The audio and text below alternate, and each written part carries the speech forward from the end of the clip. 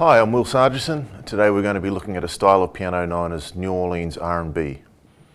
So, New Orleans is a city with a rich and long history of legendary piano players, stretching all the way back to the mid-1800s with the music of Louis Moreau Gottschalk, on through Jelly Roll Morton, Professor Longhair, Fats Domino, and on into modern day players like Harry Connick Jr., John Cleary. So New Orleans R&B, as we know it, sort of came about in the late 1940s, early 1950s, and the godfather of this style is a man known as Professor Longhair, Henry Roland Bird. His first recordings from 1949 were a sort of a unique gumbo of West Indian rhythms, Caribbean rhythms, and bluesy, funky piano. Some consider him the godfather of the funk music movement. I'll play a little bit of his style now. There's a couple of pieces, Hey Little Girl and Hey Now Baby. So he liked a left-hand pattern a bit like this on occasion.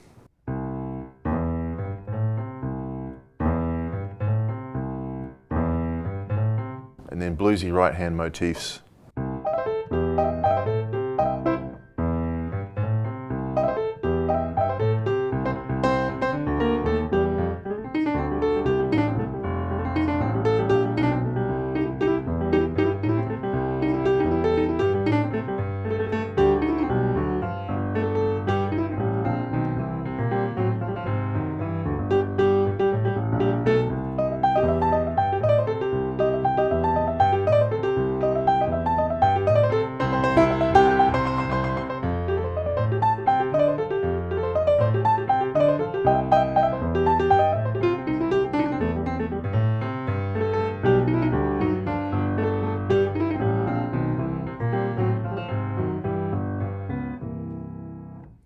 And sometimes he went for a more generic rumba bass line with notes on beats 1, the and of 2, and then 4, such as.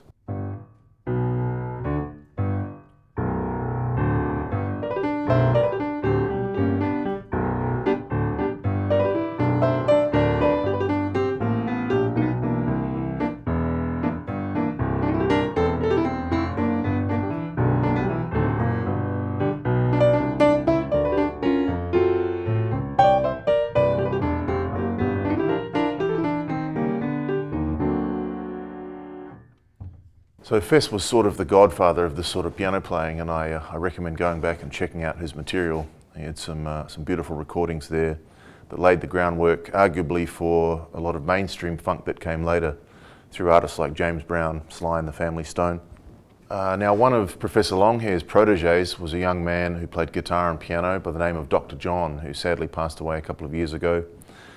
He also left behind a beautiful legacy of recorded music, some great funk records, and New Orleans R&B records, and even some crazy sort of voodoo, gris-gris, psychedelic records in the late 60s. But we'll be focusing on some of his solo piano recordings. He did some beauties in the early 80s. Here's what he did with an old 1950s hit called Delicado.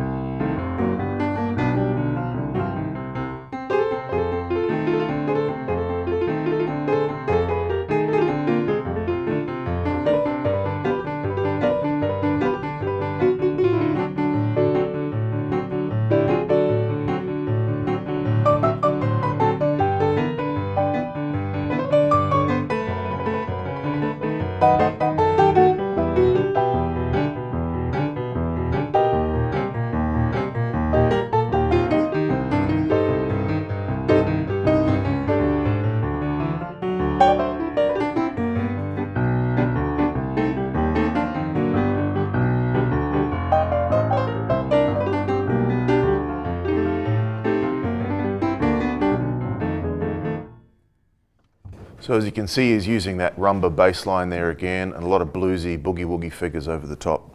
Here's a waltz that he wrote for his mother, and this is sort of classically gospel chord changes once again. It's called Dorothy.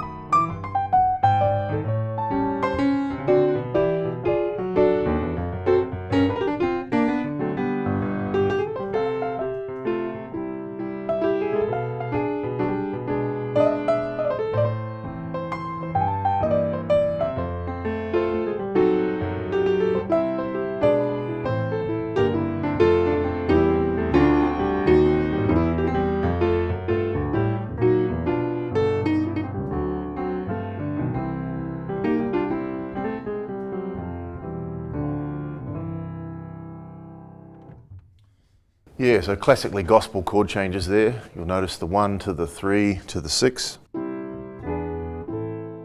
lot of that sort of thing, and often the 2-5 at the end is a dominant 2-5.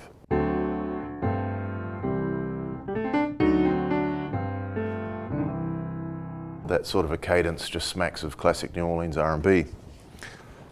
Now, one of the pianists that came along right around the same time as Dr. John in the New Orleans piano lineage was arguably the greatest of them all, a man named James Booker. Booker has been the biggest influence on my life of any pianist, personally. He was technically extremely gifted and quite a unique player, had his own bag. Here's how he would play a slow 6/8 blues in the key of E flat.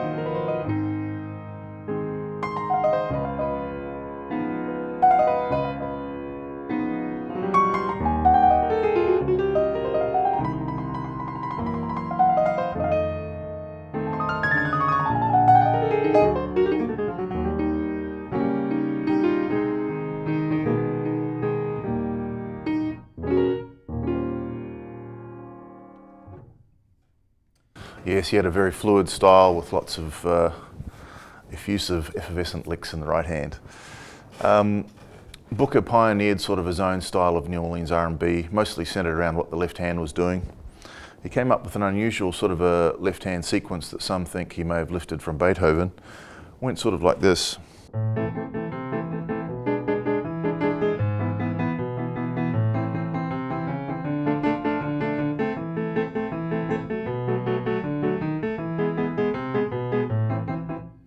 So he's got the bass note moving around with the little finger and then chords punctuated with the rest of the left hand up closer to middle C. And when you put the right hand with it, it almost gives the effect of 3 hands playing. Here's what he did with Tico Tico.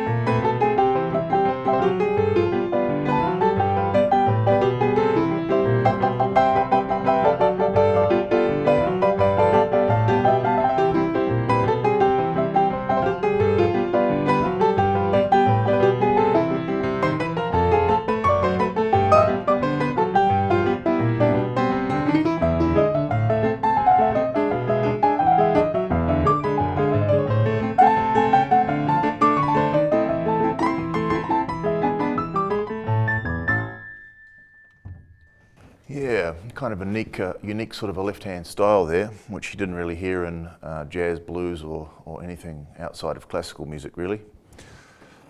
Booker also used to do sort of his own mutant version of stride piano, where the left hand is jumping from the low register up to middle C and back. He used to put these little grace notes in the middle. So instead of a traditional left hand like that, he would put these little skip notes in.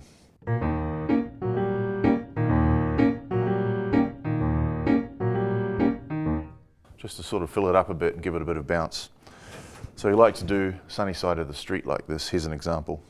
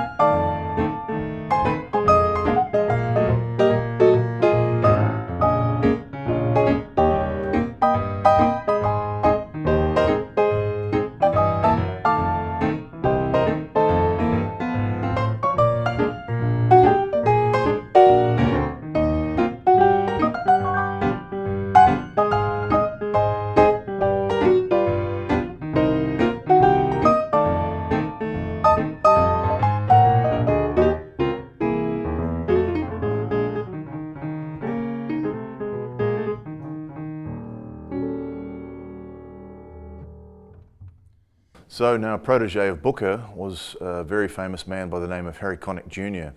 Harry was fortunate enough to receive a few years of piano lessons from James Booker in the early 80s when Harry was just a young kid. Fortunately, Booker was a very troubled individual and passed away when Harry was only about 13 or 14, thus ended the lessons, but he imparted a lot of great wisdom and style upon Harry. And Harry never misses an opportunity to shout out Booker in his performances and his recordings. So I suggest you check out the tune Booker from the She album. One of the great examples of Harry playing a Booker style is in Harry's version of the tune Avalon, an old jazz standard, in which Harry employed the rumba left hand pattern and a whole lot of Bookerisms in the right hand. This is from his album 20, so you might want to go back and check that out. Played it a bit like this.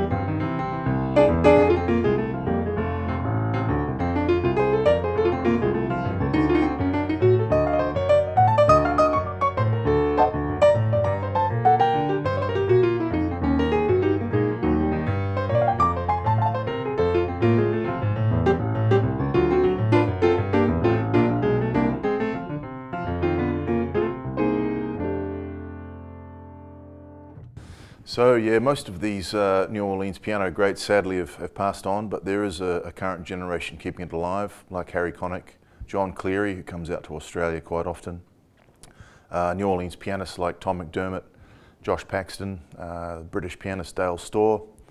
There's a few good ones out there. It's a relatively uncommon style. You don't hear it terribly often, but it's quite emotive and quite funky.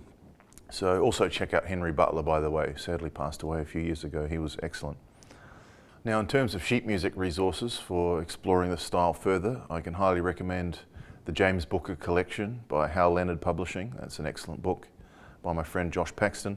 There's a 2-book set that comes with videotapes, or I presume DVDs now, called Dr. John Teaches New Orleans Piano, Volumes 1 and 2. They are great, and I pored over those for many years as a kid. Those are probably the 2 best resources for getting into the style, although I believe there's also a Professor Longhair book of transcriptions, which is a little more accessible probably than the Dr. John and the Booker, a little less technically demanding. I think that's also on Hal Leonard. And there may even be some John Cleary or Harry Connick transcriptions out there as well. So happy hunting.